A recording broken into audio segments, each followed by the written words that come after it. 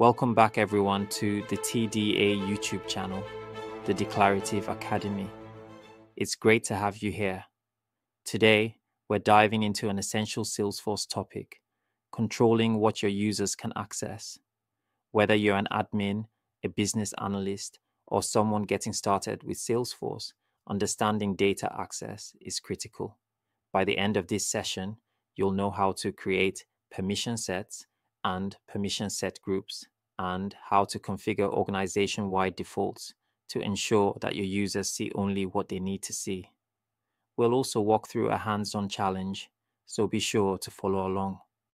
Here's what we're covering today: the different levels of controlling data access in Salesforce, how to create permission sets and permission set groups, configuring organization-wide defaults.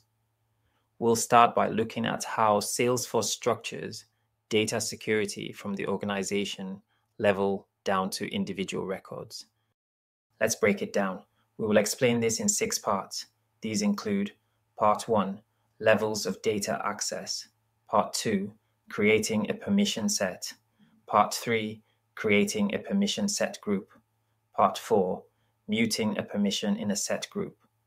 Part 5, assigning the permission set group to users. And lastly, Part 6, configuring organization-wide defaults.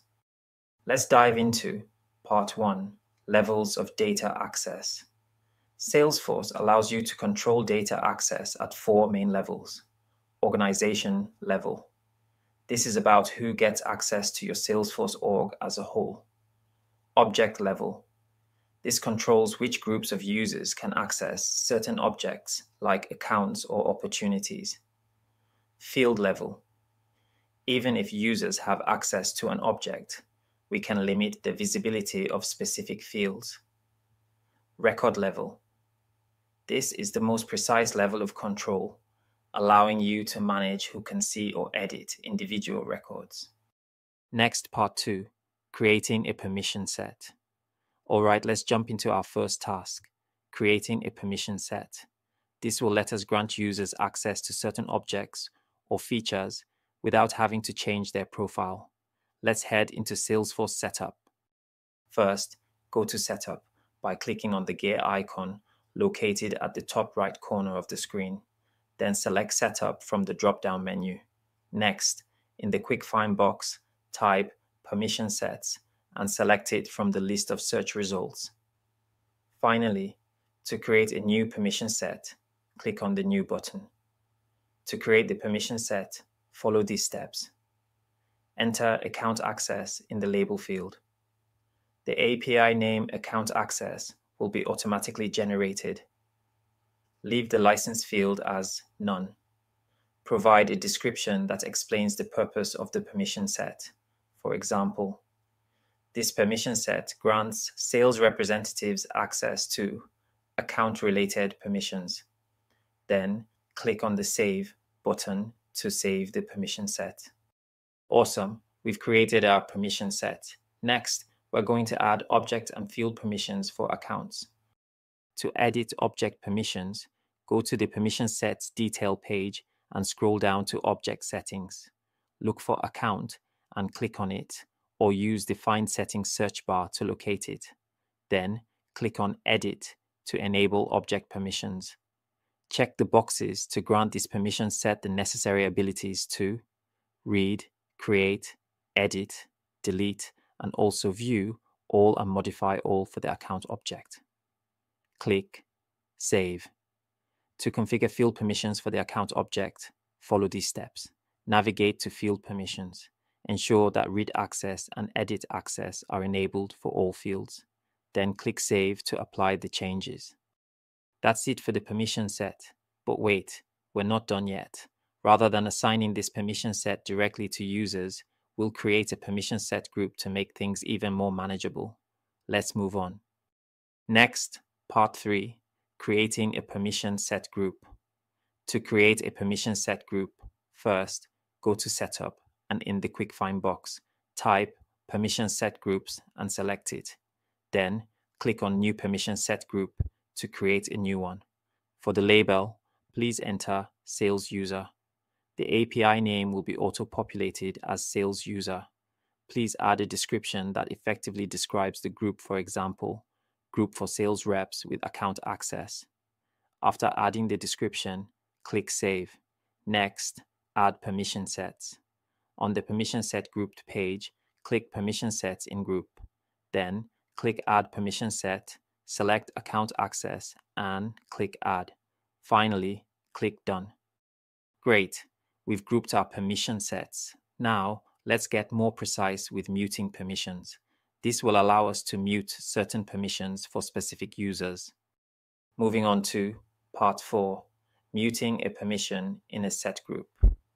To mute a permission in a set group, access the Permission Set Group page and select Muting Permission Set in Group. Click New, maintain the default name, and then save your changes. To modify muted permissions, simply click on the name of the muting permission set. Navigate to the object settings, access the account object, and click Edit. Check the boxes under the muted column to mute delete, view all, and modify all for account object permissions. Scroll down to the field permissions for annual revenue and customer priority fields. Mute edit access for these fields, then click Save. In Part 5, we look into assigning the permission set group to users. To assign the group to users, head back to the Permission Set Group Overview page and click Manage Assignments. Click Add Assignments and select the users you created in the previous unit. Click Next, then Assign. Optional expiration. You can set an expiration date for this assignment if needed, but we'll leave it empty for now. Lastly, Part 6, which is configuring organization-wide defaults. Here, we're setting organization-wide sharing defaults to control access to records. To access the sharing settings, first navigate to Setup and then type Sharing Settings into the Quick Find box and select it from the search results.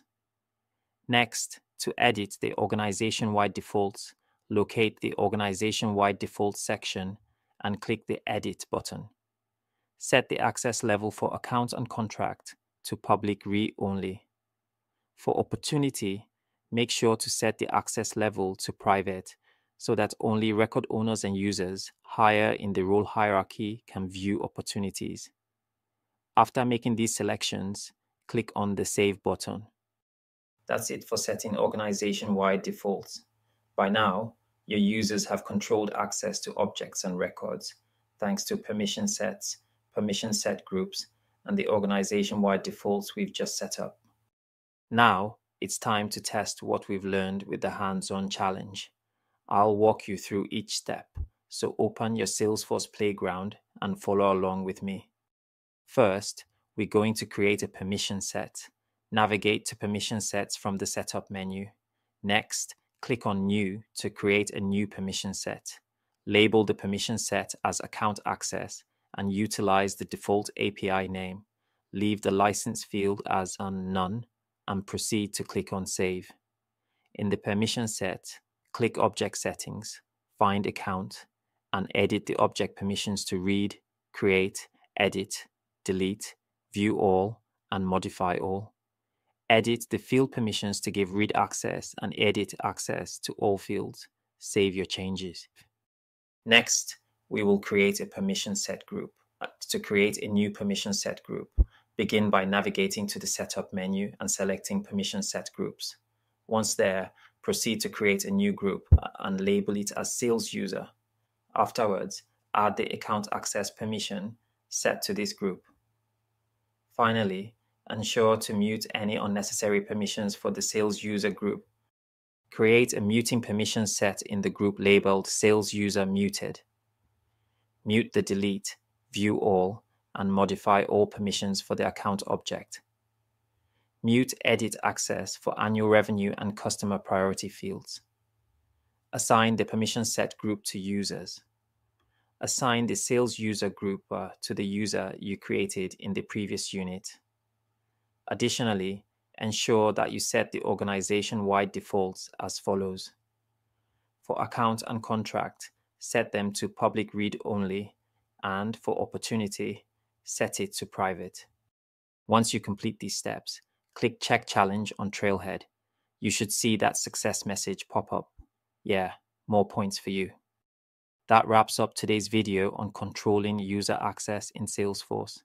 You've learned about permission sets, permission set groups, and organization-wide sharing settings. Thanks for following along. If you found this helpful, don't forget to like, subscribe, and hit the bell so you won't miss the next one.